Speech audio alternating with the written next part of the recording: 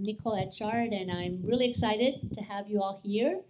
I think that, yes, we do want to ask you about the format for this, this session, but we will, because there's quite a group here. So the idea was originally that we're going to do a very interactive dialogue, right? And engage all of you in the discussion of the things that we're going to share with you today. However, we're flexible. So the other thing we can do is we share the things we want to share with you first, and then we can do small breakout groups where you talk about some of these things in a smaller group. There are pros and cons to these two options, correct? Right? Because you might get stuck in a group that, I don't really have that much in common with these people, but hey, it's always good to learn new things. Whereas if you're in the larger group, then you can all hear from each other. But on the other hand, on a larger group, we might not hear from everybody. So I'm going to let you think about it. And what do you think? Let them think, everybody think about it. And then we decide, because we have an hour and 15 minutes. So we have the time, and it's a really nice space, and so we can be adaptable. Sound good? All right, so thank you for coming. You must like partnerships, because that's what we're going to be discussing today. And I'm going to what we're going to do is each one of us is going to share a little bit about this partnership that we have. What we do, I mean, as a partnership, what we bring to the partnership, why we are partnering, so that you can hear from all of us. And then we'll open it up to hear how you've been partnering as well. And then we're also going to talk a little bit about some of the challenges and some of the opportunities that partnerships bring. And we're going to be very honest about it. So that's the idea, and some of the lessons learned. And what can we take away from this so that others might want to, engage in partnerships of the kind that we're going to be sharing with you all. So that's the idea. So I am with NESsT, and NESsT, if you have not heard about us, we are an impact first investor. We have been around for 26 years. Our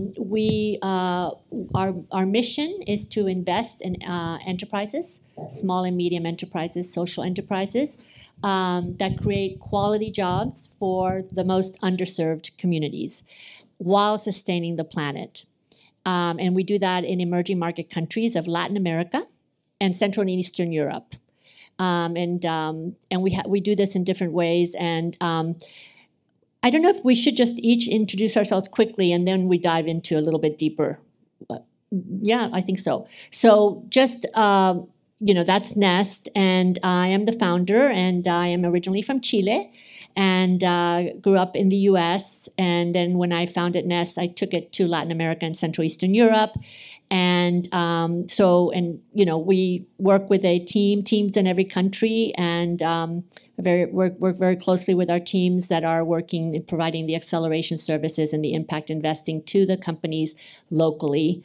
I've been to SOCAP a few times, and always find it to be a very great opportunity to learn and share with others.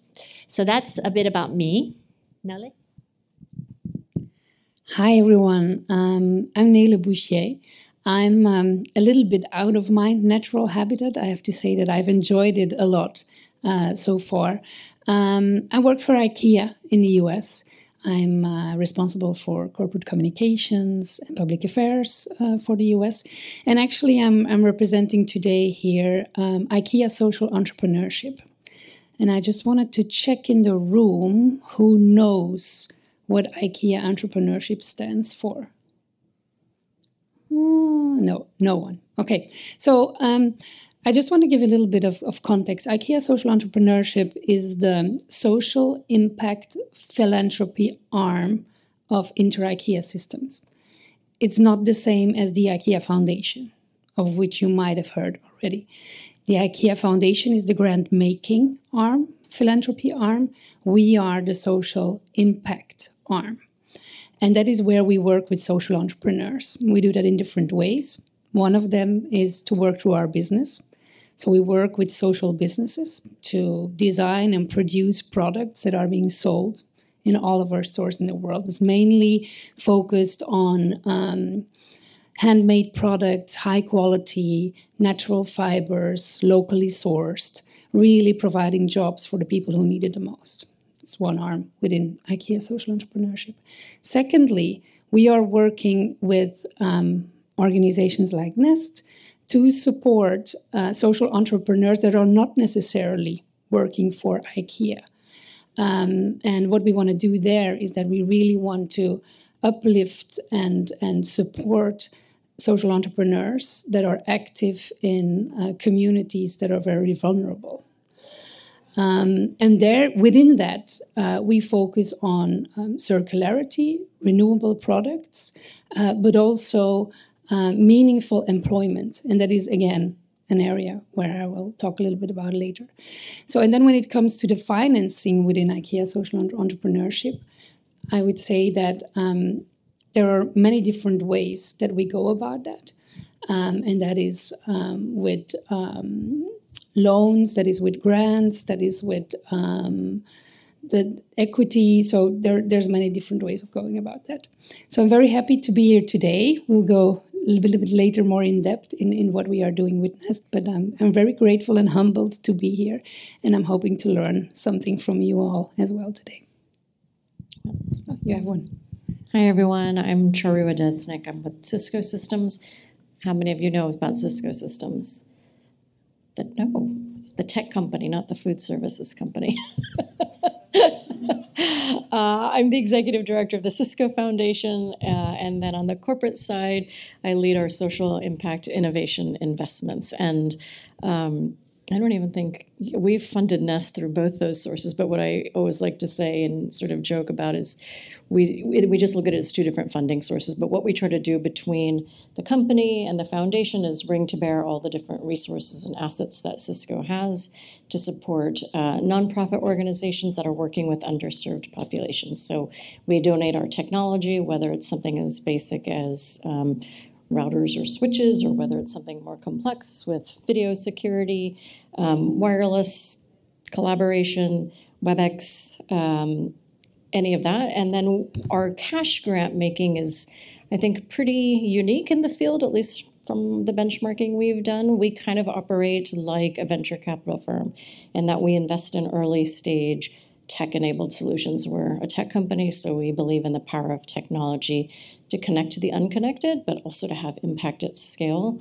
And, just like in the corporate sector, in the NGO sector, there are lots of organizations that have great ideas, but it's really hard to get that seed funding. So that's sort of our sweet spot for our point of entry, where an organization like NEST comes to us and says, hey, we have an idea for a tech-enabled solution. We'll provide seed funding to give them the time, the space to ideate, to play around, to experiment, to design that initial solution, and then support them to maybe run a pilot test, see how it's working, validate the outcomes, and then, assuming the relationship's working, we continue to provide support to help the organizations we're partnering with replicate the solution, ideally beyond the initial geography at a national, regional, global level, scale to reach more people, demonstrate social impact, and then eventually have a path to financial viability or exit. And then we operate in 4 sectors: crisis response and critical human needs, education with a focus on school-age children and teacher capacity building, with a focus on STEM, economic empowerment, and more recently, climate regeneration. And so NEST, I know we'll talk about this more later, but NEST is one of our longtime partners. Great, thank you to both, and I really appreciate that. We have now for the first time met in person, because we have met through Zoom for too long. And WebEx, sorry, how dare I not say WebEx? Oh, and Microsoft Teams, right? Yes. Okay, so let me just tell you a little bit about NEST, a little bit further, so that then you can understand better the partnership. So I think I mentioned our mission, which is to invest in social entrepreneurs that are creating quality jobs for underserved communities while sustaining the planet. Well, when we say underserved communities, we mean those who are most marginalized. So we're talking about at-risk youth, women, ethnic minorities, people of color, people with disabilities, migrants, refugees, people who need support in order to access quality jobs. When I say quality jobs, I mean jobs that move people out of poverty. So that pay well, that provide contracts, that make people, lead a good quality of life and livelihoods. So what we do is in the markets that we work, we run our acceleration program, which is for companies that are pre-seed stage. They're companies that are not yet ready for investment, pure, impact and even impact investment. They're sort of, they're not able to. They have not had that trajectory, and but they have very good solutions for poverty and for addressing employment. And we, after conducting a very rigorous due diligence process, we invite them into our acceleration portfolio. Our acceleration portfolio is, when you enter the NESsT portfolio, you are going to be with us for 3 to 4 years. You're not going to be with us for 2 months or 4 months. We're talking about early stage companies, missing middle, companies that already have a product, have a service, they have a small team, they've already validated what they're doing, but they don't have yet their business model consolidated and clear, and they need support in order to position themselves for growth. And that's the missing middle, where there ain't that many people there because it's hard work. So that's our acceleration program, and we run it in different countries in Latin America and Central Eastern Europe. Specifically, we're in Brazil, we're in Peru, we're in Colombia, we're in Ecuador, we're in Romania, we're in Poland. We've been in 12 countries now. We're in, right now, I think we're in 7 countries. So that's, and we have local teams that work with these companies, providing them with business services, mentoring, coaching, a lot of support, and we also invest. So acceleration doesn't only mean business services. We actually provide what we call recoverable grants, which are 0% interest grants or loans that they need to pay back, but they're from philanthropic capital that we recycle to these companies. Usually around the average is 35,000 to 75,000 USDs, and that's our acceleration portfolio. Companies are IT companies. We have quite a number of them that are training and placing at-risk communities or vulnerable communities in the labor force or employing them themselves. We have quite a number of RECA companies. We have quite a number, I guess the biggest group is our sustainable agriculture companies. In that case, when we say jobs, we mean jobs of people that work in companies, but we're also talking about supplier models. So suppliers that sell to the companies, right? And that are paid a fair wage, a fair price for what they're selling. So fair wages, fair price is key to what NESsT does. All of our companies, we're currently, just to give you some numbers, we have invested in 236 companies, $30 million in the last, since the beginning, 89,000 quality jobs. So we know the name and first and last of all of those people, because we really do measure that impact. And all of our entrepreneurs need to do we call it the PMT, the performance management tool that they have to apply in order to understand the quality of the jobs. We look very much, we're a gender lens investor, so we look very closely at gender wage equity, making sure that people are being paid, men and women, for the same jobs. And we're looking also at the green impact of the company. So we're very closely looking at, KPIs like water, energy, waste, et cetera, as well as sustainable agricultural practices, land management, and regenerative practices. So that's our PMT. And our portfolio up to now has been 236 companies, most of them in the acceleration program. So that's basically that side of the coin. About 4 or 5 years ago, as our companies were growing, they were looking for more capital. So I told you we were giving them, average to 35 to 75. And we were like, okay, let's look for some impact investors. They're, going to help us with this. And we're like, okay, where are the impact investors that are at less than $1 million, that are interested in companies that are selling, 500,000 to 600,000, maybe even less, 300,000, that are still in the missing middle. And we didn't find many. I'm sure this doesn't shock you. So we decided to start our own impact fund. And of course, everyone said, well, NESsT, you're not an impact investor. And we said, actually, we've been giving funding all this time. We've been giving recoverable grants for many, many years since day one. We always knew that companies needed capital. And so we did have that trajectory. But we didn't have it in the form of a fund. So we, blood, sweat, and tears, created the Lirio Fund. So the Lirio Fund is a missing middle fund that invests in Latin America. We give $50,000 to $500,000 loans, friendly terms, good, longer grace periods, longer repayment periods. So these are now companies that are graduating from pre-seed to seed, and they can take investment, they can pay it back. They've shown us that they could pay back their recoverable grants. Our rate right now is 85% repayment post-COVID, which is not bad. And now we're moving into the fund, and those companies are able to pay it back at a slightly higher interest rate. I mean, they do get charged, and we do provide our investors with a return, at 5% return. So if you're serious about impact, this is impact first, right? And that's what we've been doing. And now we have a second fund. The Lirio Fund is in Latin America. The second fund is in Europe, and it's called the Violet Fund. And Violet does also engage in missing middle and invest in companies that are also working with underserved, giving a lot of attention to LGBTQIA+. So that's NESsT pretty much.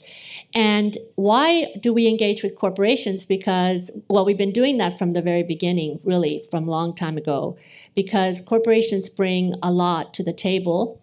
They help us with our acceleration program. They bring resources, financial resources, which are important, which we recycled into our companies. But perhaps more importantly, they bring their co-workers, the people that work in the companies that want to engage, right? And they want to engage in a meaningful way, and they want to support. And so we leverage those people as mentors, as coaches, as trainers for our companies. So in addition to our teams, we need, and the folks that come from these corporations actually, obviously have great experience and can, really provide great coaching and mentoring. And I think value chain is another important, entering the value chains of corporations. Our social entrepreneurs can access those value chains, which is really important. And, they can become suppliers for the corporations, which is great. So we're helping them to get to the standards they need to in order to access corporations. And I think the other is, I think this is systemic reasons, because we're all trying to solve these issues together. We're all coming at it from different perspectives. Corporations have access to markets. They have access to clients. They have, they have their own resources that they're bringing into their corporations, to their companies, that they can, also share with the entrepreneurs. And they are very good at communication, which is really important in our field. We need to be better at communicating our stories and really, being able to share what we're doing with our entrepreneurs who are doing incredible work. That's why we've engaged overall with corporations, and we always have. And most recently, these two companies here are longer-term partners for us. So in the case of Cisco, we've actually been together since 2016. So it's coming up on 8 years of working together. And what I love about that is that they're engaged with us in our own vision of change and impact, and it aligns with their own values of what they want to see. So Cisco is, the first 5 years, and Charu will probably share a little bit more, but they helped us with a innovation that we had, which is a talent tool that is assessing the needs of entrepreneurs at different stages of development. Have you guys heard of Blueprint to Scale? That 4 stage of entrepreneurs. Well, this is that at each stage, entrepreneurs need different sets of skills and tools, and so the tool is to to help an entrepreneur figure out their gaps and their needs and so forth. So that was the first, and they helped us get it into the prototype and then tested in pilots, and then now we're using it across our portfolio. So it was a longer term commitment. And then in I believe it was in 2021, probably 2021, they engaged with us in our Tech Amazon Accelerator. So we work in the Amazon. We've invested in about 50 companies in the Amazon, Peru, Colombia, Brazil, Ecuador, and we partnered with Cisco to bring tech companies that can bring technology that helps bioeconomy companies in the Amazon do better, work better, more efficiently, more effectively. So we've been doing that for a few years. And now those tech companies are taking the technologies to the rest of the portfolio. So it's like replicating and scaling the work. So that's been great. And then with IKEA, we actually started working in 2020, right? My last trip that I took on an airplane was in March into Malmö, Sweden. Very warm place in March, really, really warm. And we start to do something that IKEA, I think you guys coined it, but now everybody uses it, the word co-create. We actually, now it's become like everybody's using that word, but we really co-created the program together. And that was a Latin America program because IKEA was entering Latin America and we worked there. So it was a very nice way to start working together and engage in a partnership that would help entrepreneurs in Chile and Peru and in Colombia with the partnership that we have, which is really an acceleration program. And IKEA Social Entrepreneurship brings in the resources and the mentors and the co-workers and the support and the communication.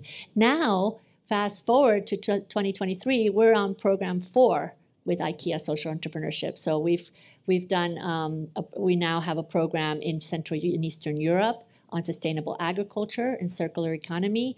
And then we also started our refugee employment initiative, where we're investing in 15 companies to create 2,000 jobs for refugees from Ukraine and other regions. And that brings in Cisco's third partnership, because we're doing this together. So all 3 of us now are working on the refugee employment initiative, investing in these 15 companies, and we've already invested in 9. And wonderful companies that are giving high quality permanent employment to refugees. It can be done, and this is a model that is showing that it can be done. So that's NESsT and the partners. And now I would like to turn it over to Nele. Would you like to start and talk a little bit about the partnership from the IKEA side? And I'll help you with some of the details. You have to help me with some of the details. I work with her colleagues in Europe. Yeah, because actually I'm working on the retail side. So I'm not in IKEA Social Entrepreneurship, but I've been a part of some of the accelerators that IKEA Entrepreneurship has organized with NESsT, but also with Ashoka and with other civil society organizations. And I think none of this could exist for us without the engagement of our coworkers. And this is really what IKEA Social Entrepreneurship stands for as well, is that the mission of IKEA is to create a better everyday life for the many people. And a lot of our coworkers have a very long tenure with IKEA exactly for that reason. It's really because people want to have a positive impact on the society and the communities that they are living in, where the stores are operating in, but also the society at large. And this really offers them and me an opportunity to do that. So I was a strategy partner in one of the programs, and what it is that it is really a partnership. It's a partnership where we as IKEA benefit from, because for us it's definitely a way to become a more sustainable company, to really follow through in our commitment to make that positive societal impact. It also allows us and our coworkers to really feel that they can bring the added value in a different way. Also opens up for us as IKEA coworkers many new ways of looking at businesses, gives us an opportunity to be very close to very innovative thinking within all these social entrepreneurs, because that is the thing for IKEA is we don't want to reinvent. It's like you said, Nicole, we really believe that you social entrepreneurs, you have a very good understanding of what needs to happen. And what IKEA really wants to do is how can we uplift you? How can we upskill you and take away some of the barriers that are there to that don't allow you to become more impactful? So then what do we have to offer as IKEA? Like you said, we open up our value chain. We are working with social businesses to develop products, but also we want to give some insights into commercial knowledge, strategy development, more insights into the corporate world, corporate financing, and then really using our core business where we can. We have worked with social entrepreneurs that are working in affordable housing. Well, we are a home furnishing company. We have developed together with them models to bring affordable kitchens, but designed and in a sustainable way, kitchens into those affordable housing programs. We did it together. So I think that is really, for me, what is unique about what IKEA social entrepreneurship is doing is that it's really a total organization effort. And that is, I can honestly say, having been there myself, it's been an enormous experience for me, very humbling experience, but also I've been super inspired. Great, wonderful. Yes, and just what happened? We actually there's a team, in Europe, in the Netherlands, and in Sweden.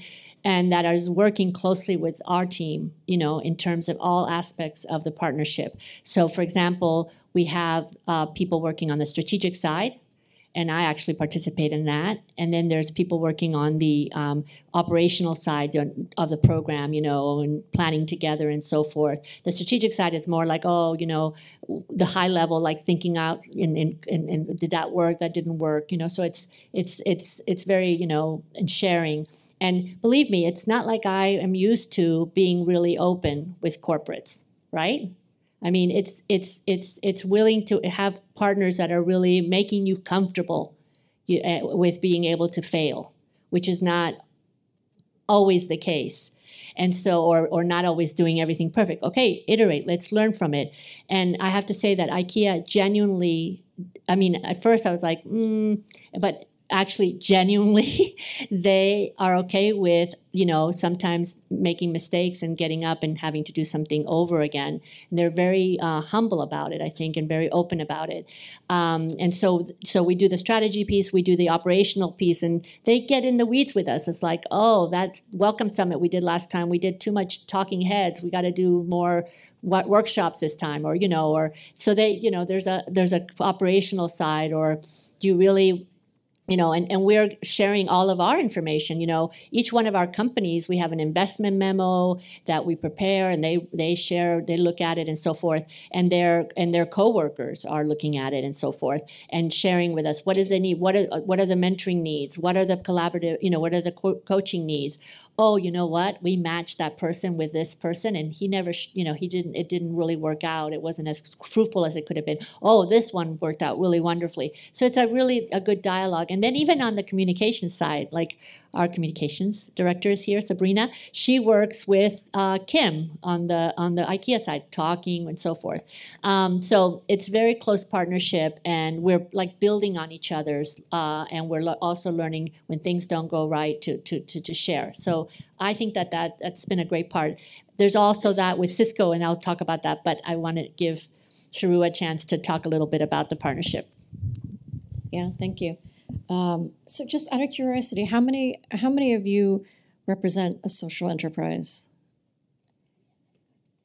Okay, and then how many of you are investors? Okay, so, as a company, it's hard to find organizations like NESsT. I feel like there are a ton of entrepreneurship programs out there, and most of them are pretty bad.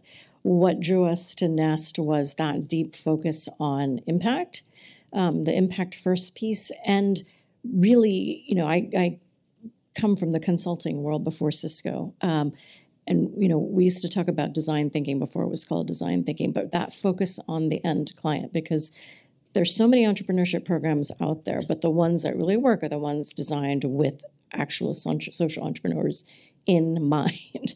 And there just aren't a lot of those. And so what we really liked about NESsT was that, and I still remember the first time I talked with Nicole and her colleagues about this sort of the phased approach, the assessment approach of whether you're at the blueprint stage or the scaling stage, you need different things. Is it, preparing your pitch? Is it coming up with a pricing strategy? Is it, fundraising? Is it you need to develop version, 2.0 of your org structure? And, the thing that people always ask us is, how do you choose who you're going to invest in? And what I like to say is, I'll bet on the solution all day long. We don't have as many failures with the solution. It's the org. And there's no sort of founder syndrome with Nicole or anybody else. And that has been, I think, also the key to success. They're willing to share with us what's going well, what's not. We want to hear it. We know that because we're investing early stage and it's higher risk, there are going to be things that, best laid plans, there are bumps in the road. We want to hear it. We want to help however we can. From the time when we first invested in NESsT to tech enable that assessment and feedback loop, giving NESsT better ways to communicate with the social entrepreneurs they're working with, but also better visibility into their own operations. And then, moving toward the refugee employment initiative. I think when we first started talking about it, it was before Ukraine. So they were thinking about developing this employment fund anyway, and then Ukraine hit. And I will tell you from a Cisco perspective, we were as a company running around trying to figure out how can we respond to the crisis in Ukraine, to the point where, we have employees who wanted to cross the border and hand out things. We have to say, no, you can't do that. But here's an organization like NESsT who is doing work with companies in the region who are supporting refugees. That's a way to get involved. And then more recently, the Amazon Tech Incubator. We launched in 2021 a new focus on climate. And so this is part of that. It bridges both economic empowerment and climate. But I think the thing that has been the best about the partnership is that impact. And in fall of 2015, Chuck Robbins became our CEO. I'll never forget, it was his first company meeting. He was talking about the business, but then he talked about Cisco CSR work. And he said, we have a great track record. I want to do more, and I want to be louder. And we were, our whole team was like, yes. And so we wanted to sort of tap into his excitement, and we came up with this goal that we want to positively impact 1 billion people by 2025 through our Signature Networking Academy program, but also through our social impact partnerships like the one we have with NESsT. And so fast forward a couple of years, we decided, well, we've been reporting on our progress against that goal in our annual CSR report. We should really, back this up. And so we went through a process where we engaged PricewaterhouseCoopers to, externally assure, to audit our progress against that goal. And we made it intentionally, we set a high bar because we said positive impact, not just reach 1 billion people. So how do you define positive impact? At what point can you count someone as having been positively impacted? What's the attribution to Cisco, right? We don't want to overclaim credit. And so I think it was maybe 2 years ago that when PwC went through their testing process, they selected NESsT for testing. I deal with the external audit of the Cisco Foundation every year. My background's in financial sector development. I thought, okay, it's an audit, it's not pleasant, but we get great data from our grantees. It was excruciating. It was an excruciating process, but it was amazing, all of the data that NESsT captures, that PwC wants. They really, I mean, the level of detail that NESsT has is an auditor's dream, which made things much easier for us, even though it was painful. But being able to document this many people have received jobs.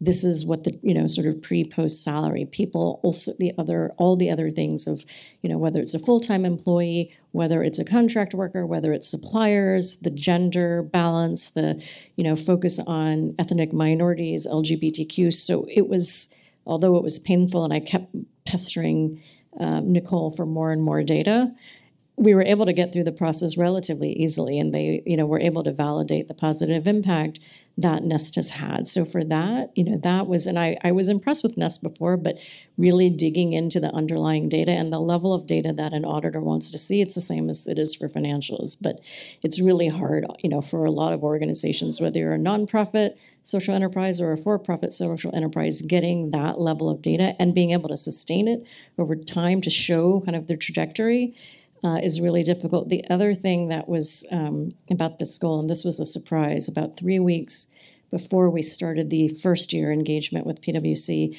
my SVP said, we were talking about it, and she said, we're talking about 1 billion unique people, right? Only counted once over that period. And my colleague and I were like, what? No, but she's our SVP, so we did. So this was what PwC validated was the positive impact on unique individuals, which was, frankly, I had thought the whole time that the most difficult part would be being able to demonstrate positive impact. The more difficult part was being able to demonstrate the unique impact. But also our partnership with NEST has led to other partnerships. Karen from Laboratoria is in the room. We were first introduced to them through NEST, and they've become one of our partners in what I call our skills to careers work within our economic empowerment portfolio. So just lots and lots of really fruitful things that have come out of the relationship. I'm laughing because I'm smiling because actually the last email from Charu was on Christmas Eve. And I remember answering and it was like, okay, we're done. Can I have Christmas now? No. But it was till the end. But it was a great experience. And so I guess I'd like to now take a pause and, we've shared a lot with you. And I want to open it up to see if we have some more things we want to share, but it's time to hear from you. So I guess first, let's just, and you did a show of hands, so we do have like quite a mixed group here. Are there other corporates here in the room? Okay, so there's social entrepreneurs, there's investors, foundations, few foundations. Okay, so but pretty much it's the group of the SOCAP group.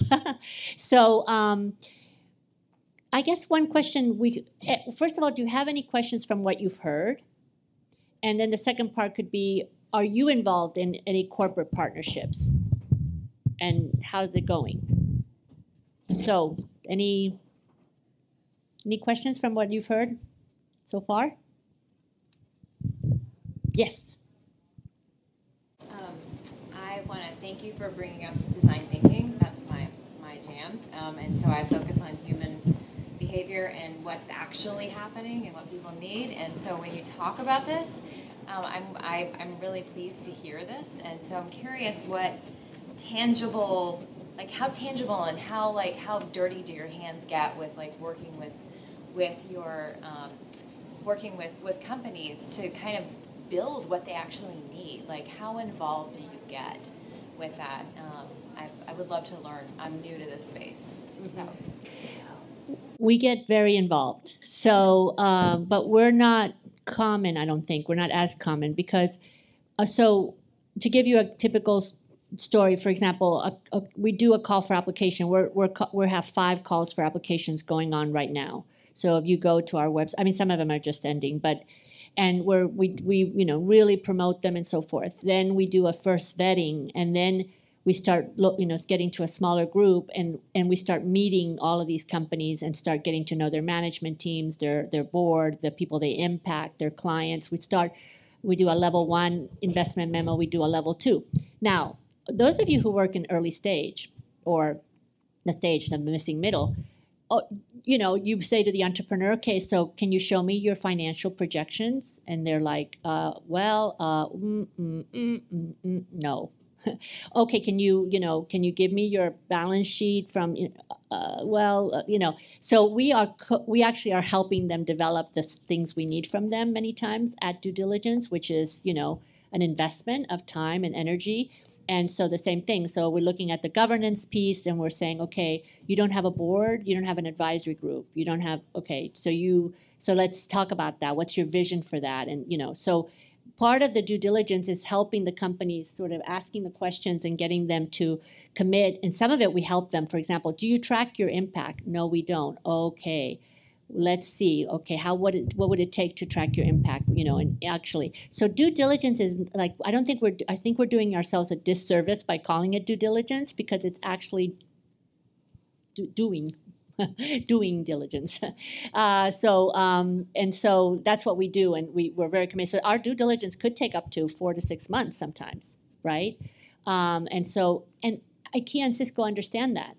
They understand that, and they know that we're bringing a lot of value to the companies during that process. And then we take them to an investment committee, and then, the investment committee will ask hard questions and so forth, warn red flags, yellow flags, and so forth. We go back and do additional due diligence, and then we actually survey some of the people they impact. We talk to their great clients, et cetera, and then we come back, do a more in-depth, and then finally they're invited to the portfolio. Once they enter the portfolio, let's say this company, we have outlined everything they need. They need to strengthen their business, their sales. They don't have a salesperson. They only have 3 clients. They need to help them, with everything I've mentioned, their governance, et cetera, et cetera. So we do an action plan to help them grow, to help them consolidate and grow.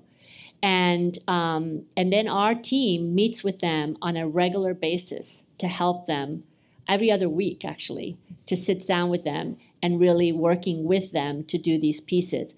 Then they also connect them to the coworkers, right? This person needs a coach. They don't know how to delegate, or they don't, they're having a hard time being with leadership skills, or they're having a hard time, even presenting in public. I don't know, whatever it is, we try to give them mentors to help them. And so the mentors will come in. So there's a plan with objectives, with goals, with a PMT, right? We're going to create 20, we're going to create 50 jobs. You're going to create whatever, so all of that. So there's 3-year projections of what they're going to do. And we're helping them meet those KPIs, both livelihoods and jobs and so forth, as well as green KPIs. We're helping them. And then we're working with them. And then once a year, we benchmark them and we sit down and we look at all of our portfolio and we go, how are they doing?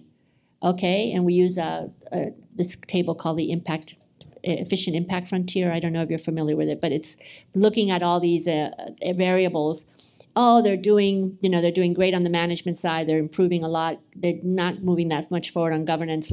So it's really hands-on. And that process, and so then we say, okay, this company needs to continue to work with NESsT. And I forgot to say, we also do the investment side. So we want to make sure that they are either using the money for working capital or for investing in infrastructure, equipment, and so forth. And how is that going? We use something that's really useful. It's called, we do milestone investment. Milestones are, in other words, if you reach 50 people, if you create 50 quality jobs, then you get your next investment. So we do that a lot. And, if you bring a woman into management by year 2, you will get an additional investment, and so we're creating those, we're doing milestones. I mean, it sounds very simplistic, but it's a dialogue, believe me.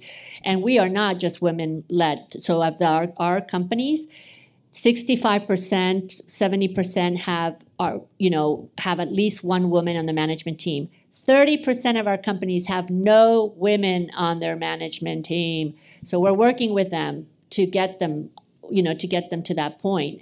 So we're really engaged. And so, and we're talking about you need a sexual harassment policy, or you need a workplace safety policy, so we're working with them very closely. And so, yeah. Yes.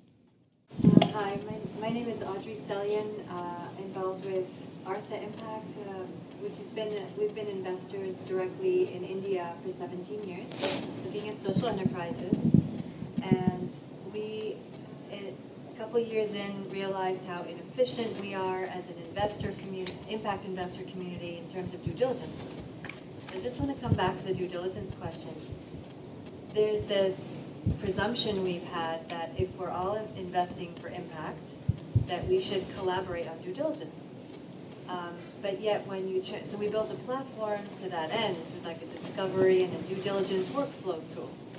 And that's what we've been working on for the last 15 years, basically. But there's a lot of resistance.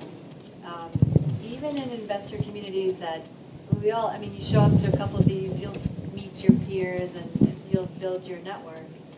And even with that knowledge and even with the personal relationships, do you find that enabling tools that help efficiency of due diligence and that process of appraisal are kind of the road to scaling impact? Do you find that, or do you see it as well like we have, that there's quite a bit of resistance to, oh, no. Because of the VC mindset, like, we're not going to share due diligence. We know that's proprietary. What is your view or experience of that in the context of, well, the mix of mission investing and grant making? If you all want to comment on that, I can. Yeah, we have just started doing impact investing in the climate space. I will say we do talk to our peers and try to, sort of share that due diligence. But you're right. I mean, as much as everyone's collecting the same due diligence related data, nobody likes to share. and frankly, I was talking about this with someone earlier today. There's a lot of bias in, the pipeline. We've worked with a couple other organizations that target women and women of color led startups, and there's another one that works with women led startups and minority led startups, and there's just so much bias. So part of what we've been supporting them to do is to develop a platform that kind of works the deal flow and anonymizes some of the information so that you're evaluating investment opportunities on an apples-to-apples scale without sort of understanding, oh, is it a woman-led company? Because then they're asking a lot more questions. It takes longer to get through the process. When the process is over and an investment is made, it's not as much and it's not on as favorable terms. But yeah, we're not good at collaborating, this sector. And I would say that impacts entrepreneurs very much, because one of the biggest challenges, they don't have time to be able to. I mean, they're out solving critical social problems, right? So they don't have time to meet the due diligence of every investor. It's so obvious, right? Like in the Amazon, we should be co-investing, and we should be bringing all the resources, and we should be using the same due diligence, all of us sharing it and making decisions. And we do I have to say, and I think I was sharing this with Sabrina today at lunch. We were talking, and I said, I've seen a lot of evolution in the field, in the sector. I've been around for a little while, and it makes me very happy that people are talking about blended finance and early stage and missing middle and all those things. We're doing that. But I think that the problem, we are still very fragmented, right? And the impact of being fragmented, everybody has different interests, and everybody has it coming from different, so this group of stakeholders is doing this because they want to, they want their brand to look better, and they want to, make sure that their clients see them as a good brand. Okay, that's what they're coming at. And another group might be coming at whatever, they have philanthropy dollars and they want to give them away to the best possible way. And so everyone has different visions, but the result of that is that at the end of the day, we're asking our entrepreneurs to try to make sense of this very fragmented sector. And we need, if I would say where our attention should be as a sector in the next 5 to 10 years, is to make it a holistic sector. Share the information, be open about sharing, make collaborative decisions together, don't compete, but more than that, sort of, that is the thing, because even as an impact investor, first, I don't know if this happens to those of you who are investors, but we spend a lot of time giving information, right? Instead of doing. We should be spending 95% of our time doing and 5% or 10% giving information. But sometimes it feels like it's the opposite. And because everybody's asking for different things in different ways. And I don't know, I guess it's a question of trust, right? Like, and what I love, and going back to this, and I think we should get more partners, that when Cisco supports NESsT and when IKEA supports NESsT, they don't just support their little program, like, not their little program, they're good programs, but their program. They support NESsT and what we're trying to do so they don't fragment us, right? In fact, Cisco takes all of our impact indicators. They take credit for the whole thing. No, but I'm saying it's good because that way I don't have to say just these are my indicators for this program. It's the whole impact. So those are ways that partners and investors and donors could help by just aligning their visions and their expectations and the information sharing. What is it? Why can't we share more information? Even with other impact investors sometimes, my goodness. Okay, yes. So I think I have a very different take than yours on what has happened over the last 20 years or so. I have not heard the word competition coming out of your statements. And at the end of the day, we're trying to generate people who are going to be able to compete in the marketplace. So there's a little bit of, I've been on both the investor side as well as on the ecosystem building side, working with corporates and so on. And there's got to be competition. Otherwise, companies aren't going to be sharp in providing the service and the goods that you, Cisco, that you, IKEA need. And so I think that we need to be, I think, thoughtful about what it is that we might be actually be able to ask of these companies in a way that maintains a competitive edge. Otherwise, I don't know, we're talking about some Shangri-La that is probably not going to make it for good companies that are going to provide you good services or good goods. You are in the marketplace, competing, and you have to be very sharp, and you don't share your information, IKEA and Cisco, with your competitors about, their financials and so on. And so there's a degree of sharing, I guess, amongst ecosystem builders, but I would imagine that what we're wanting to do is build competitive, sharp firms. I mean, I would say the companies that NESsT is investing in they're around still, they're growing. I think you have a very low rate of companies that have, gone under. They're continuing to grow and thrive and expand and have new offerings. So I think that demonstrates that their role in the market. Mm-hmm. Yeah, I mean, I hear what you're saying. I didn't mean to imply that our companies shouldn't be efficient, effective, have good data, and compete, and we're helping them become more competitive. I was looking at more from the sector side on the other side, not from the company side, but more, for example, these are social entrepreneurs, and they put a lot of effort into, for example, gathering data, social impact data. Wouldn't it be nice if they could share that among all their investors and not have to cater to each one differently? Or in the due diligence level, they have to do different ways for each one, because it's opportunity costs for them, when they have to cater to. But I was looking at it from a much bigger perspective. I was looking at it from the funders and the funding community and the investment community, both on the philanthropic side and the investment side. How can we be better at collaborating? That's what I was trying to say. Yes. I have a question about the blended finance aspect of it, because at the moment I come from the entrepreneur side, but again, I've been in different roles throughout my career.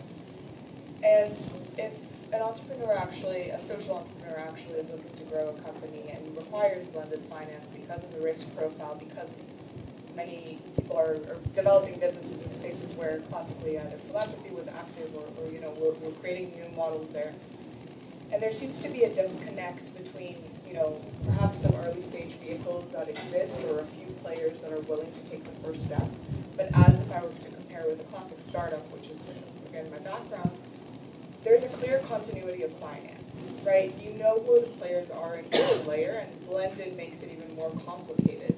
And where I don't see, or maybe I'm missing, a lot of the collaboration is actually from the investor side, building those blends and working with the entrepreneur to build those blends and understand. And I have a financial I think I understand relatively well, and yet still I'm not seeing the players come in and actually, from the investor perspective, building out that blend with the entrepreneur versus creating these different vehicles that fit the different needs of foundations or other corporate, guidelines for their investment. And so are you seeing any progress in that? Players are coming together to actually build those blends per deal or per, investment, and that's where I really am seeing the biggest gap with the blended finance model. We're not very good at it, honestly. I mean, what we're doing with the Cisco Foundation with our climate commitment, we started dabbling in, impact investing probably 10 years ago with in the housing sector, with the Housing Trust of Silicon Valley. Because we know them, we have a relationship with them. Fast forward, it was literally, 10, 12 years later that we stood up this climate commitment, which is a combination of grants and impact investments and this blended finance approach. But we talked to there just aren't a lot of companies that, they don't want to do it through their balance sheet. And then on the foundation side, they just aren't set up for that. I mean, we frankly weren't either. We're still kind of learning as we go. But I think we're not set up for it. I mean, we have, obviously, Cisco's got a huge, corporate development department, but they're not investing in this type, that team is investing in technologies that are directly relevant to Cisco. They're not investing in necessarily social entrepreneurs. And so for those of us who are in this kind of CSR space but want to do impact, there just aren't a lot of us. No, you're unique for sure. Yeah, and I haven't seen it that much. I would love to see that, and I would love people, because we come in with our tools, but they're not always the right one, and then you're kind of exactly what you just said.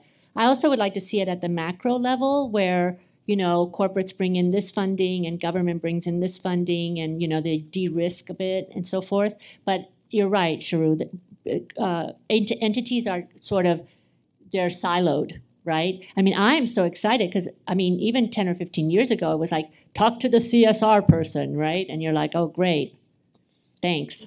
Not that we don't love CSR people, but you know what I mean. It wasn't where the deep pockets were, right? That's not where the deep pockets are. So anyway, yeah, we have to do better at that.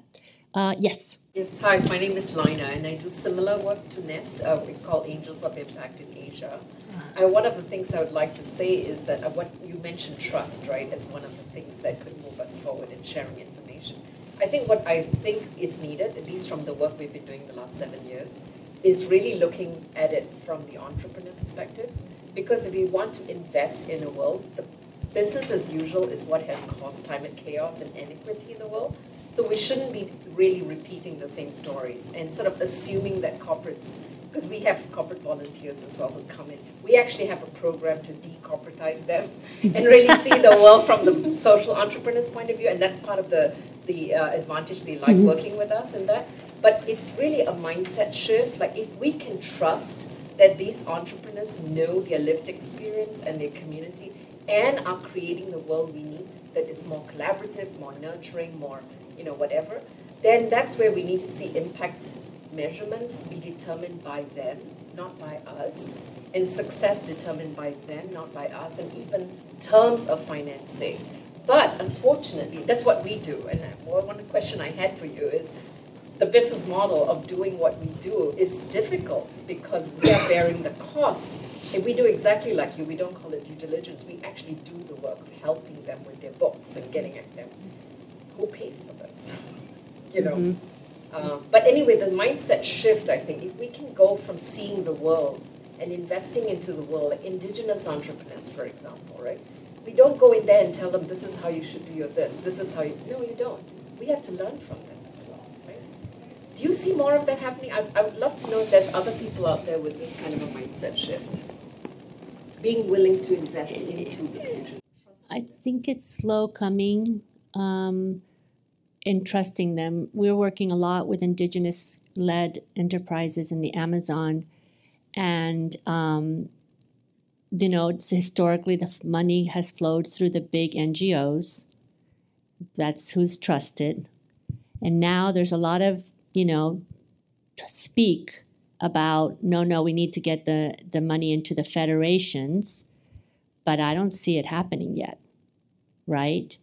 It's very, and it's very disconcerting. Like, you know, so we're actually involved in a new program that is going to support 15 indigenous-led enterprises in the Amazon, where we're going to work together. We've been working with them to create the indigenous economy, and with that, you know, they're wanting to create, and actually, it's sort of like the funding came to us to work with them, even though, because we're not a big NGO, so that's the step that we're willing to take. I'm being very honest.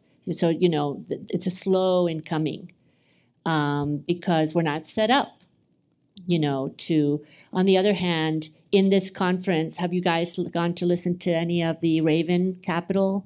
Yeah, you know, where they have the resources and they're doing it the indigenous way, right, with the indigenous lens. So we can get there, but we got to move a little bit faster. Yeah.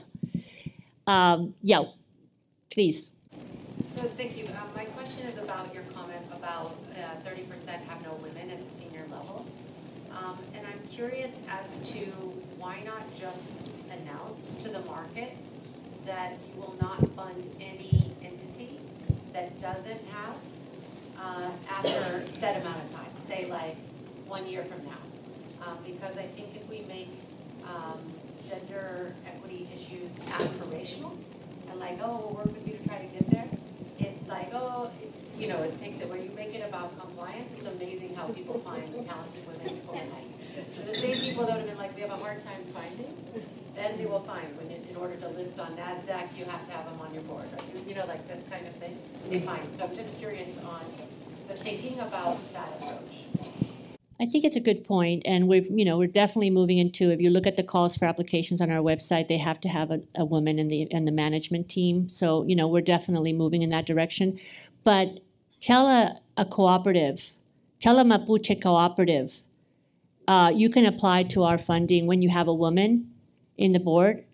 I hate to say it, but we need to help them figure out how to do that right.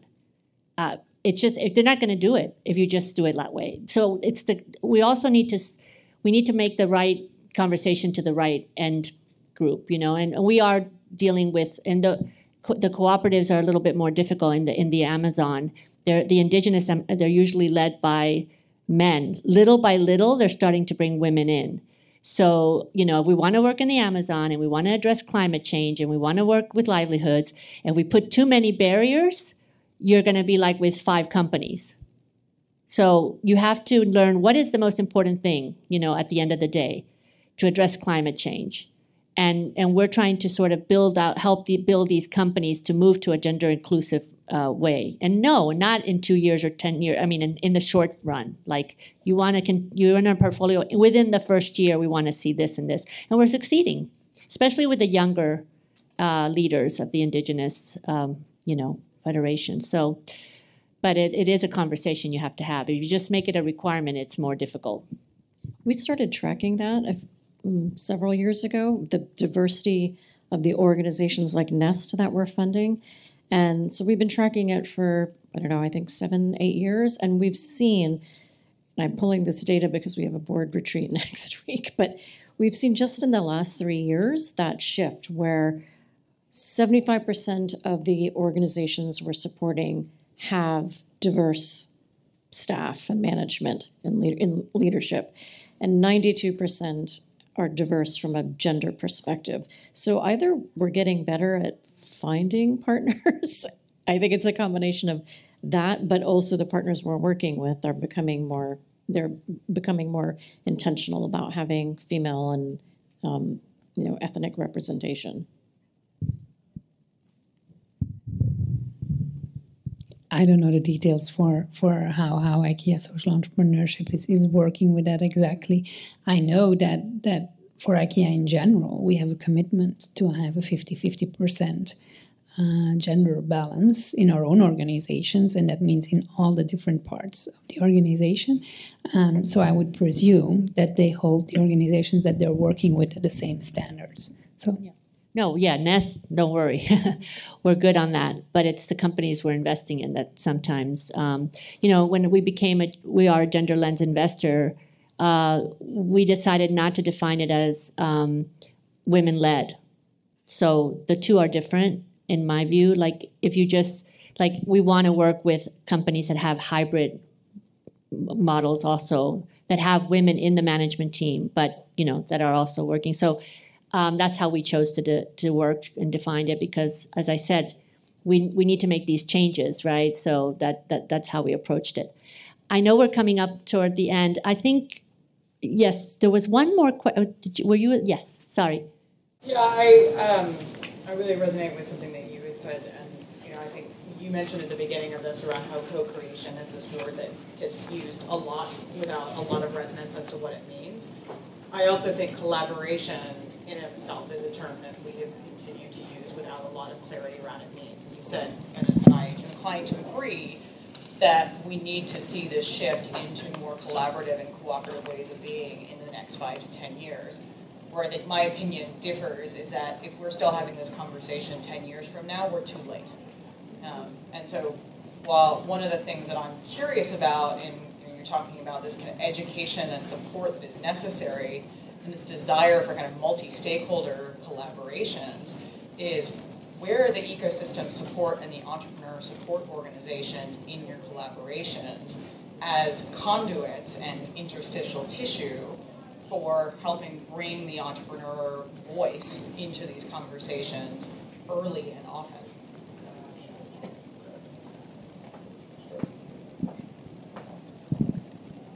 You're saying in our investment process, when do we bring those voices in? Do you do collaborations with ecosystem and entrepreneur support organizations to support in some of that education and assistance, rather than having to do it yourself? Yes. Okay. Yes. We, for example, in our gender work, we often work with organizations in the Amazon who are focused very much on gender and understand gender and entrepreneurship. And they come in with their experience, with their skill sets, with their networks. Definitely bring them in. We're working with the indigenous federations very closely. It's hard to work with them because they're very overworked. They have tons going on, but we're helping them to, they created indigenous entrepreneurship committees that are working with us. So we're definitely working with other stakeholders. In the refugee program, we're working with humanitarian organizations as part of, making sure that we understand what the humanitarian response is, because we're focused on the employment response. So what do they bring to the picture? What do we bring to the picture? So definitely, yes, I would say we are trying to do that. All of that takes time, right? And you have to be willing to invest in that and not work in your silo. And so it is a commitment to doing that and getting consensus around different ways of issues. But definitely, I think it's key, it's important. And I too resonate. I thought what your point was very much about bringing this, and we've talked about bringing more entrepreneurs onto our investment committees and, trying to bring their voices as well. It's very, it's critical to making these changes. So yes, and any other questions? I think we're almost out of time. I think you answered the question at the beginning that I said, do you want to work, do you want to do in small groups or do you want to have an engaged dialogue? I think we opted for the latter by default. It just happened, and I appreciate that. I really want to thank Charu and Nele for joining us today. I mean, this is so wonderful that we've had this opportunity to have this discussion and share. And I hope that you can take some takeaways here. We did talk a little bit about, how can we build these partnerships? How can we bring others on board? It's a process, but having Cisco and IKEA engaged in SOCAP, for example, is critical, right? To have you be sharing what you're doing so that others will follow. And believe me, this is a very indicative. This is a kind of partnership that we should have many more of in the future. So I really appreciate you coming here and being very honest and sharing what's being done.